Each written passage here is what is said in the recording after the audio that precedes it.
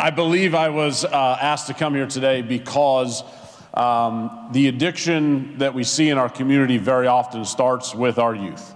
And on the ground every day with the staff at Kent Island High School and the other schools in Queen Anne's County. I will tell you some Kent Island High School stuff today, but if you are from the northern end of the county, I believe I can speak for them and say they are seeing very, very similar trends in their school as well. One of the things that I'll point to right away is this: if you ever want to get like a barometer measure of how our community is doing on almost anything, from COVID rates to community attitudes about things, you stop into schools, because we get from almost every household, every part of the community merging in together every single day. And so if you really want to know how something's going in our community, it's not always the best thing just to ask your neighbors right around you. The school shows you kind of everybody all together. And I believe that's why I'm here today. So I wanted to share a few things with you. Number one, we'll start a little bit happy. Everything's going pretty well. That's what school should be about. I know I should probably, as the principal, put on like tests and work and classes and stuff too, but football's up and running. I mean, we did really well this year. We just got done. Some of you probably saw the Little Mermaid play and everything that should be happening at a high school. The picture perfect ideal that we would like to just think that's what's happening at a high school. Kids are in there doing their thing. Maybe they say some bad words and no big deal. The principal will take care of it.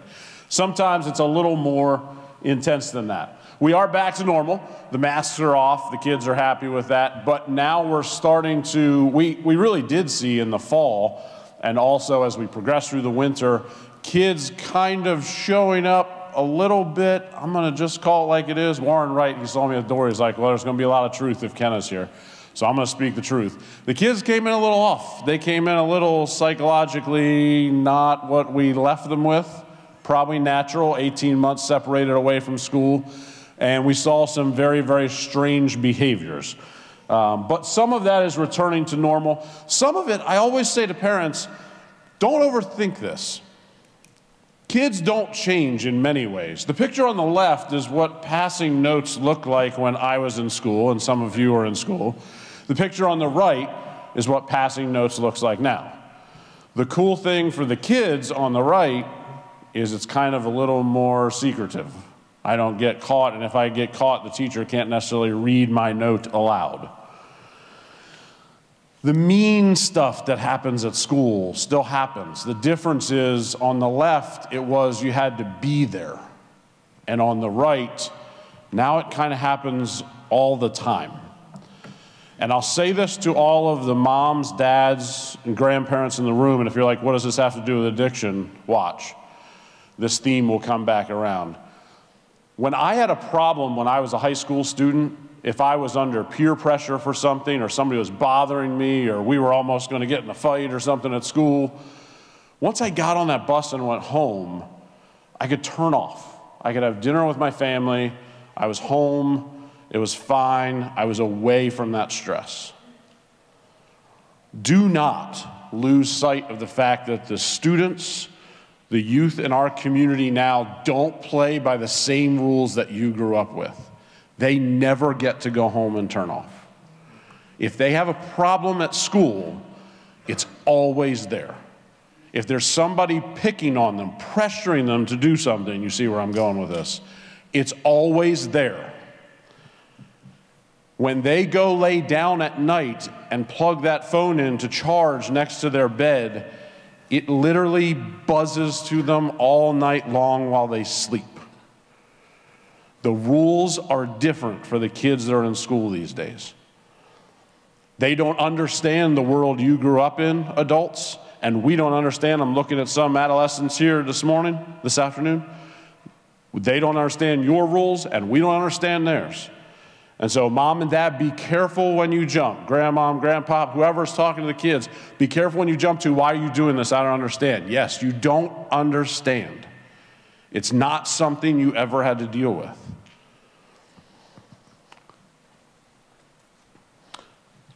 They're beginning to name this generation the iGen generation. The picture on the left was how most of the adults in this room grew up. The picture on the right is how our adolescents and the youth in our community live every day.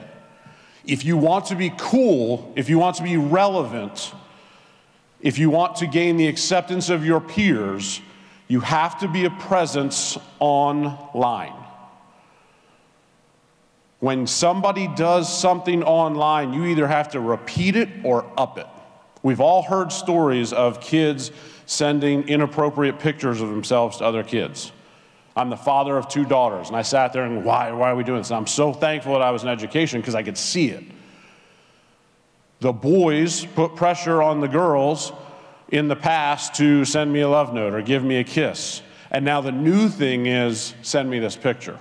And this girl will send it to me. If you don't, then I don't want to talk to you.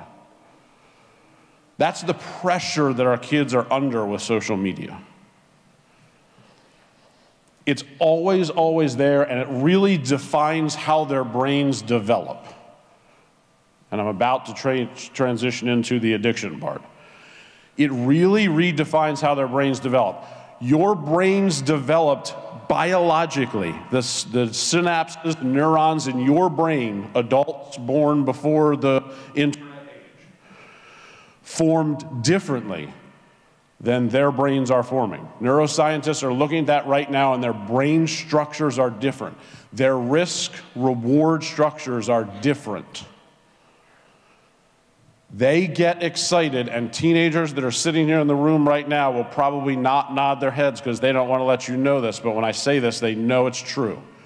They get excited when they get a like, when they get a ding, when that phone makes a little noise. And parents and grandparents, you know it's true because it happens to you too. It actually releases in your brain a little bit of a drug, dopamine, that gives you a little tiny high. And that little bell and that little ding that somebody approved of you, somebody liked it, makes you want another hit off of the drug that's in your brain that your own body is feeding you. If you ever want to hear, I've done a couple presentations in our community about why is my teenager acting this way. I can break down the whole brain thing for you if you're a parent or grandparent wondering why your teenager is so off the chain. And the kids, I think, get a lot out of it too. But just remember, they don't understand your perspective either. So what does this have to do with addiction? The pressure is out there, and I will share this bias with you right from the outset. I'm a social studies teacher, and my training all the way through college taught me follow the money. There's money to be made out there for addicting your children to different substances. There's money to be made by the people directly selling to them. There's a ton of money to be made by the people manufacturing it. We're going to break down a little bit of what we're seeing at the high school. So what does addiction have to do with that? That little dopamine release that happens in your brain, and like I said, adults, you know it too. When that thing rings, oh, I want to see what the picture is. Oh, I mean, some of you, your phone is buzzing right now and you're not looking at it, and it's killing you. It's killing you. Because your brain wants the dopamine hit. It wants it. It's just a little bit, but it wants the dopamine hit. And when you pop that screen open, you get it. Couple that with chemical drugs outside of the body instead of just the pharmacy from within, and you have a very, very toxic setup now. 2019, probably the last real survey we had pre-pandemic of kids and tobacco usage and drug usage and all this stuff. 2019, number one reason they tried it? Curiosity. Now I'm gonna tell you something, and I have people sitting in the audience here who know me, so they're gonna record this and quote it and call me out on it later, but did I try a cigarette when I was younger? Yes. Did I try alcohol when I was younger? Yes. Why? Curiosity. That hasn't changed. That's the same thing, and most of the adults in this room went through its curiosity. It's a cool thing. It's an adult thing. I want to see how it feels. I want to try it.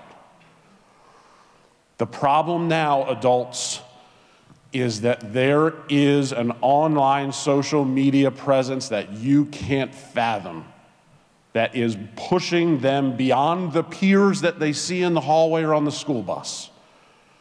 It's in their face all the time. You see it too. You Google, I want to buy a new set of lacrosse balls because I'm a lacrosse coach. All you do is get lacrosse ball ads for like the next 3 months, right? Because social media targets you.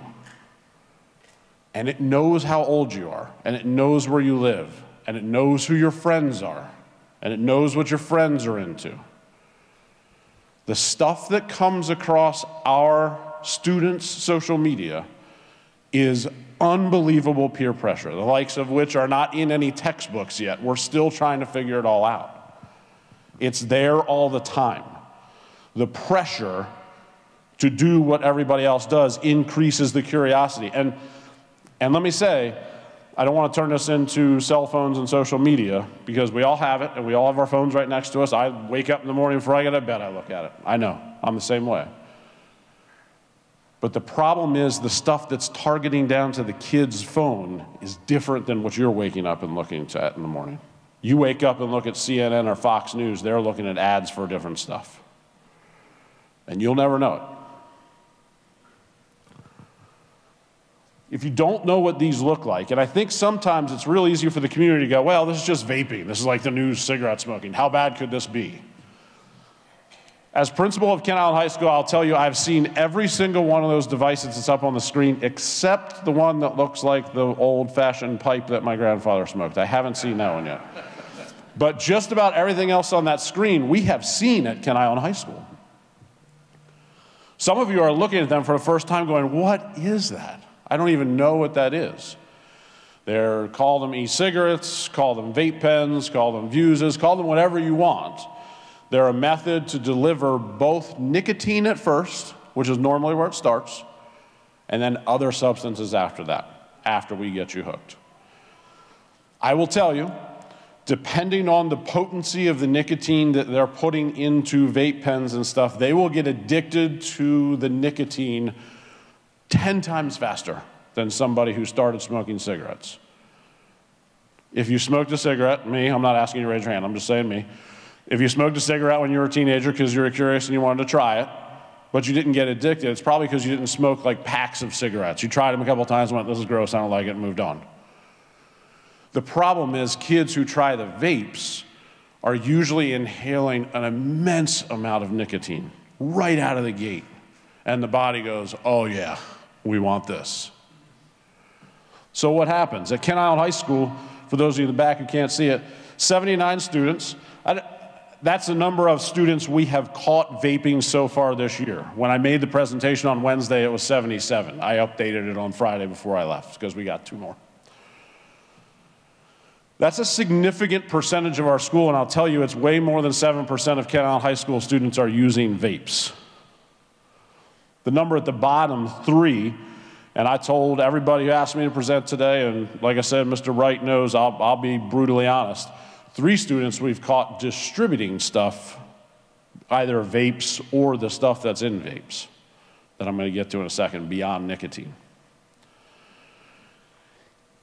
These devices that a lot of adults who don't use it don't even recognize when they see it sometimes look like USB drives. They have to heat up the oil before they vape in all the stuff. So sometimes adults don't even know what they're looking at when they might come across it sitting on the kitchen table. And then they come into the school and the students use them for nicotine at first and then other things beyond that. Because the nature of addiction is, I'm not getting high enough, I want my high to get better. Gentleman at the top, that image is from a website that tells you how to infuse synthetic THC into vapes, how you can create it at home if you have the right materials, and put it into the vape. Down at the bottom are a few examples of ones you can just buy that have THC in them. The one on the left is Sour Patch Kids, one of my favorite candies, because I'm a big, giant little boy. But if I'll go back to my social studies, follow the money. If I'm making synthetic THC pods to put into these things and putting a Sour Patch Kids flavor on it, I'm marketing it to children. Some states have already started moving on that and penalizing those companies and shutting them down and all that kind of stuff. Some states haven't. It's in our school. When I walk into the bathroom and people are vaping at Kent Island High School, I don't smell tobacco. I smell watermelon. I smell strawberry. I smell vanilla. They are tasty. They are wonderful. And here's the biggest thing of all. It is social. And so the kids that you think, like right now you're sitting there going, Kenna, yeah, those 3 kids who are distributing it in school, I can picture what that kid looks like. No, you can't. You would be floored to find out who those kids were. You want to say good kids, bad kids? I'll put every one of those 3 who got caught distributing at school in the good kids column. You will not see them walking around the community with their head chopped off. We took care of it. We moved on. I'm going to talk about that in a minute as well. It's not who you think it is. It's so widespread because it feels safe. It looks safe. Originally, it was marketed as this is a way you stop smoking. It takes away all the toxins. But then we poured all this other stuff into it. I got kids, I'll be honest, I get kids walking down the hallway. Sometimes I say right to them, you are high. And I go search them, and it's not there. The one on the right is disposable. I use it, I throw it away in the trash. It's loaded. And if any of you have used marijuana as like a joint, 10 times more potent. The THC in this stuff is boiled down to the synthetic chemical, that psycho drug that makes you high, and it's potent. So a couple quick puffs that taste like strawberry, and math class is going to be a whole lot more fun. At least that's what you think. That's what you're dealing with. And it has become a social event, both social face-to-face, because there's 20 kids hanging out in the bathroom, all passing around a vape, yay COVID. And it's also social online, because they'll go home and out in the community on the weekend. I guarantee, if I was on all my students' social media right now, I'd pull thousands of images of me just blowing vape towards the screen. It's social. It's look what I'm doing. Look how much fun I'm having. So what do we do? And I only have a couple more slides left. I'm a professional educator. I know not to talk too long, but what do we do? I think one of the themes I hope you hear today is we're not executing people. I know there's some people like, Kenna, why don't you just suspend those kids for like 20 days, send them home, kick them out of school, whatever. As soon as I suspend that kid, what happens? They go home and do it some more. I have had, over the course of this school year so far, 20 different parents sitting in my office crying their eyes out saying, what should I do? What do I do? I'm going to yell at my kid. I'm going to strangle him. Fine, but that doesn't cure the addiction. We're not dealing with a behavior here. There are kids who get in trouble. I'll tell you a quick story without a name, because the dad said I could use it at this, I could use this story. There was a kid, 3rd time getting busted with this stuff, and I was so angry at him, and Dad was so angry at him. I said, Dad, I had him on the phone. Dad couldn't pick him up. I said, I'm driving him home. I'm going to drive him home right now. His mom's there. She's going to do whatever she's going to do to him. I said, I'm taking his cell phone before I put him in my car, because I don't want him to record what it is I'm going to say. And we had a long, long drive all the way back to Graysonville. And I used some not very principal-y words because I feel like that's what that kid needs. And by the time we got back, he's sitting there in tears, and he's like, I want to stop. I'm trying to stop. He said, you don't understand, Mr. Kent. I'm trying to stop. I just can't. And we stood in his driveway and talked for 10 minutes, and I said, because you're sitting, I know what's happening. You're sitting in math class. You don't want to go to the bathroom and vape, but your body's saying, give it to me, give it to me, give it to me. An extreme version, I'll come back to the cell phone that's in your pocket right now that you want to pick up and look at, because your body will give you a little dopamine. His body can't get through math class because he's addicted to it. So suspending and chopping heads off doesn't work. The state of Maryland has asked the school districts not to do that so much anyway. So there are classes they have to go to. I'm a big fan of taking time out of their day as far as discipline goes, so your school day gets extended by 2 hours, so I catch you vaping, you just hang out here with me. But I know that's not going to stop it. That doesn't stop addiction. And so I get into conversations with parents about nicotine patches and nicotine gum for your 14-year-old. And it's ridiculous. But I look at them and say, that's the route you have to go. Get up in his business, be in his bedroom, be in his phone, don't care. So I'll end with good news and bad news. I'll give you the good news first. A recent study that just came out from the FDA suggested that the vaping stuff with teenagers has plateaued. It's plateaued pretty high, as you can see by this chart. We're looking at about 27% of kids that by the FDA study said have used within the last 30 days or are currently using.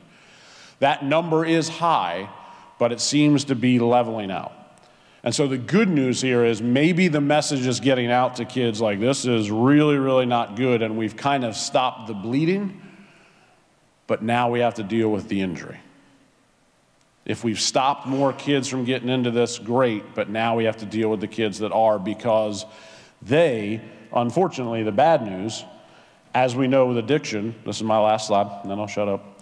As we know with addiction, you just keep getting high until the high isn't enough, and then you find the next thing that makes the high even better.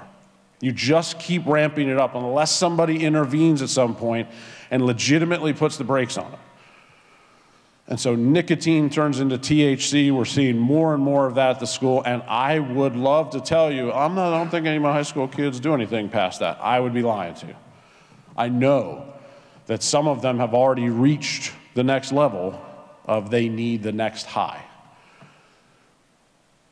And so this isn't quite opioids and sitting there shooting heroin in your bedroom or anything like that, but this is where it starts.